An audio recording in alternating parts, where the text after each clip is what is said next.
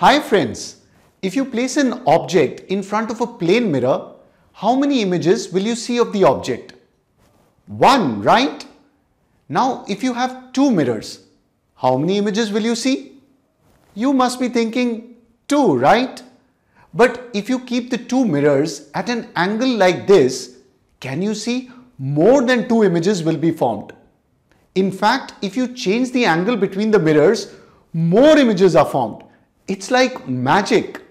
Two mirrors at an angle are called inclined mirrors, and that's going to be the topic of this video. We will look at a magic formula that will help us predict the number of images. So let's get started. Before we begin, I'd like to let you know that we have full courses on science, maths, coding and artificial intelligence on our website and our Android app Manocha Academy. You can try these courses for free. I'll put the links below, so do check it out. Alright, let's get started on this inclined mirror topic. We will start by keeping the two mirrors flat so that it acts like one mirror. I will use this dice as an object. As expected, we can see only one image of the dice. Now if I bend the two mirrors so that they are at an angle of 120 degrees, how many images do we have here? Can you see the two images? Now if I decrease the angle further so that the mirrors are at 90 degrees, perpendicular to each other, now you can see that the number of images has increased to 3. There is a formula that will help us predict the number of images of two inclined mirrors. The formula goes something like this. If the two mirrors are placed at an angle theta and the object is placed symmetrically between the two mirrors, that is at the same distance from the two mirrors, then the number of images n equals 360 divided by theta minus 1.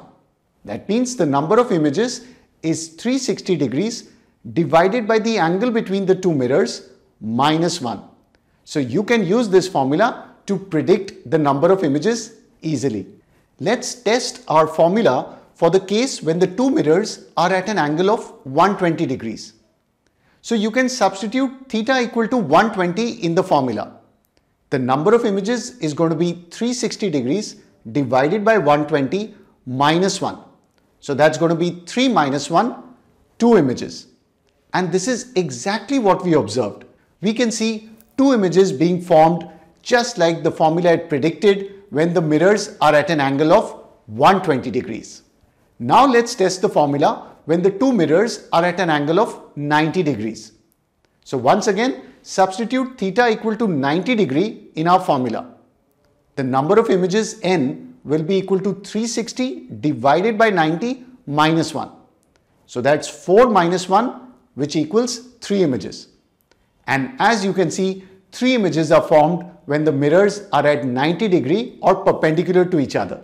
So our magic formula is working. Now let's decrease the angle between the two mirrors to 72 degrees. Now you can see 4 images of the dice are formed. And if you plug in 72 degrees in our formula, you will get n equal to 360 by 72, which is 5 minus 1, 4 images, exactly what we saw in the two mirrors. Now let's go ahead and make the angle between the two mirrors even smaller. Let's make it 60 degrees. How many images do you see now? That's right, 5. And once again, why don't you test the formula yourself and you'll see you will get 5 images. So the formula matches our observation. Now I'm going to decrease the angle between the two mirrors to 50 degrees. How many images can you see here? That's right. Can you see that there are now 6 images? Let's try out our formula once again. So if you substitute theta equal to 50 degree into the formula, you get n equal to 360 degrees divided by 50 minus 1. But 360 divided by 50 is 7.2. So we are getting 6.2 images here. But remember, you cannot get a fractional number of images. So you basically have to remove the decimal. Even if the decimal is above 0.5, take note that do not round off the number. Okay? Just remove off the decimal. So I'm going to delete that 0.2 and it's going to give me 6 images. So see, the formula gives us the correct answer as long as you use it correctly. Do not take the decimal value. Just throw away the decimal and you can see we are getting 6 images as exactly what we observed in the mirrors. So as you saw, when we keep decreasing the angle between the two plane mirrors, the number of images keeps on increasing. Now we have seen from our experiments that two plane mirrors inclined at an angle can form many images. But let me ask you a fundamental question. There is only one object and two mirrors. Each mirror should form only one image of the object. So there should be two images, right? So how are more than two images being formed by these mirrors? What do you think? Let's analyze this by taking the simple example of two mirrors that are placed perpendicular to each other. That is, the angle between the two mirrors is 90 degrees. Now let's place an object like a dice symmetrically from the two mirrors. That is, at an equal distance from the two mirrors.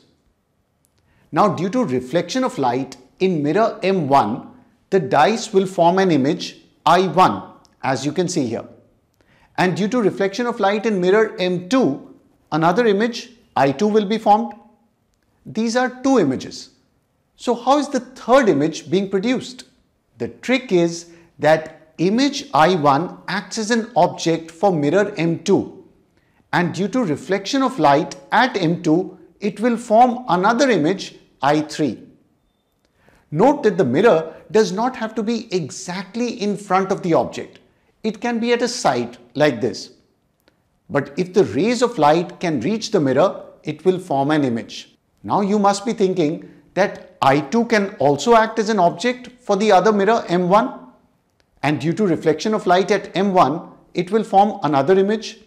But the interesting thing is that this image will exactly fall at I3. So there will be in total only 3 images, I1, I2 and I3. And 4 images will not be formed because at I3 both the images are overlapping. Another very interesting thing about this case is that if you place a compass at the point where the two mirrors meet and you draw a circle, then the object and all the 3 images formed will all lie on the circle. So this is a very interesting case where you can see the object and all the 3 images are equidistant from the center there where the two mirrors are meeting.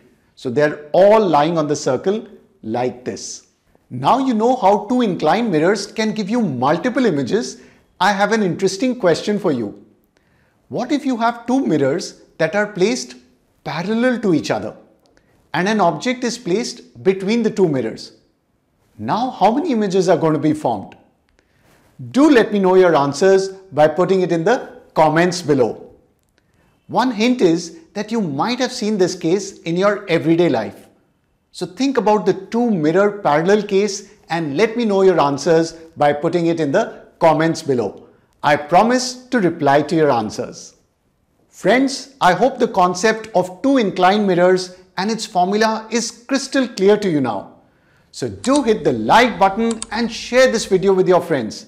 And if you haven't subscribed to our YouTube channel, what are you waiting for? Please hit the subscribe button right now and click on the notification bell so that you don't miss out on any of our videos. And do check out the full courses on our website and Android app. Our website is manochaacademy.com and our Android app is Manocha Academy. I'll put the links below. So do check it out because we have full courses on physics, chemistry, biology, maths, coding and artificial intelligence. In these courses, you're going to get live classes, interactive videos, quizzes, questions, mock tests and revision notes. So what are you waiting for? Do check out the links below and do share it out with your friends. So stay connected with us and just keep learning.